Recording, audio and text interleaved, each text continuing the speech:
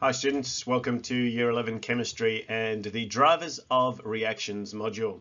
This is video number 10 and it's another one of our applications of Hess's law, this time to the process of respiration. One of the things that we often talk about is that the processes of photosynthesis and respiration are chemical complements, because when we write out the full equation for example, photosynthesis, where we have carbon dioxide gas combining with water to form glucose, C6H12O6, solid, and oxygen. What we have is a series of chemicals which can be rewritten in exactly the opposite order to give us respiration. Now, just like photosynthesis, respiration is a very complex series of steps, and writing the two processes in these simplified or general ways is simplifying the processes, but it still gives us an overall understanding of what's actually going on in each of these reactions.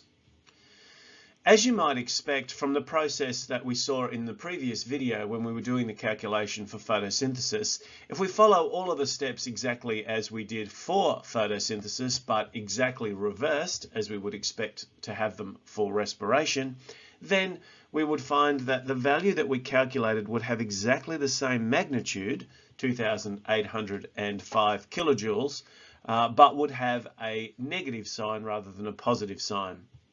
So the process of photosynthesis is an endothermic process because it requires the input of energy in order for that process to occur.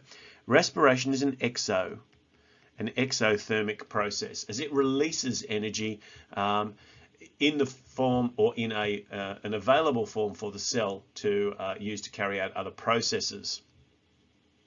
So that makes it a little bit redundant for us to go through the same process again and look at how respiration can be calculated using Hess's law. But fortunately or unfortunately, depending on how you look at it, there are other types of respiration. Anaerobic respiration, for example, is something that occurs for the production of, for example, lactic acid, when the muscles of our bodies are a little oxygen starved, and also for things like fermenters. The process of fermentation, which leads to ethanol as a product, is also an example of anaerobic respiration.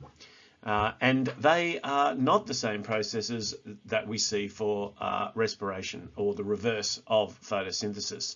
So that means we can also apply Hess's law just as we did for photosynthesis to the process of fermentation.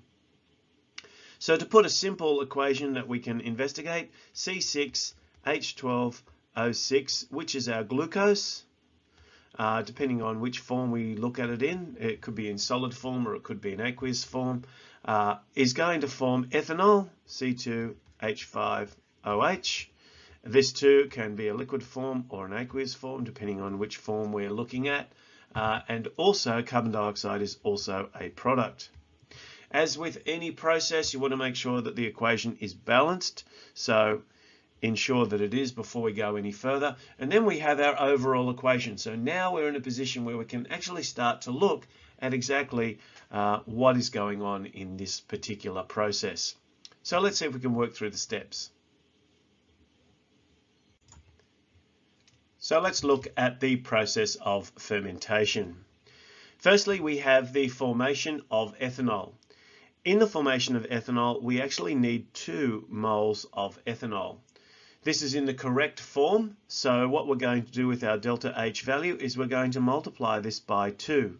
So we can keep the equation as written, which keeps the sign the same, but we're just going to multiply everything by 2. So that means that we get equation 4 becoming 4 carbon solid plus 6 H2 gas plus O2 gas, forming 2 C2H5OH liquid and a delta FH of minus 555.4 kilojoules.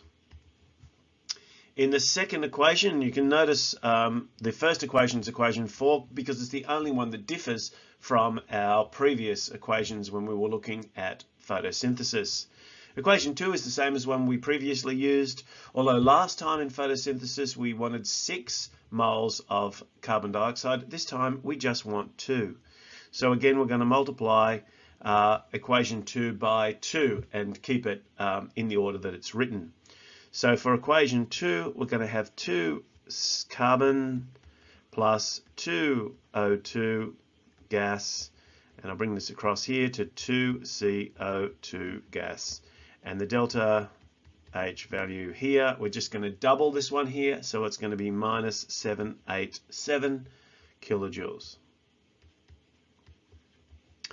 Our final one is the enthalpy of formation of glucose. Now this is okay with one small problem, is that it is in the wrong direction. So we actually need to reverse equation 3. And of course, when we reverse equation 3, we're also going to have to reverse the sign.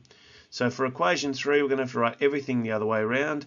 C6H12O6 solid, producing 6C solid plus 6H2 gas plus 3O2 gas, and the delta H value is this time plus 1271 kilojoules. Now we do what we did previously, was to go through and see how many of these things we can cancel out. So we've got 4 carbons and another 2 carbons and 6 carbons over here. So 4 and 2 is 6, so we can cancel out the carbons. We've got 6 hydrogens here and 6 hydrogens there, so we can cancel them out. We've got 2 plus 1 is 3 oxygens there and 3 oxygens there, so we can cancel them out as well. And that's going to leave us with, on the left-hand side, our C6H12O6 solid. And then on the right-hand side, our 2C2H5OH liquid and 2CO2 gas. And a delta H value, which is going to this time be minus 555 plus minus 787 plus 1271, and this gives us a total value of negative 71.4 kilojoules. Notice the difference in size when we're looking at the value for anaerobic respiration like fermentation compared to aerobic respiration. This is a significantly smaller value. Much less energy is generated in the process of fermentation than is in the process of aerobic respiration. This is just one more application of Hess's law and allows us to do calculations for complex processes based on the enthalpy of formation of the different compounds that are present in those reactions. Have a go at a few more, maybe see if there's another example of an anaerobic respiration process that you can use in applying Hess's law, and thanks for watching.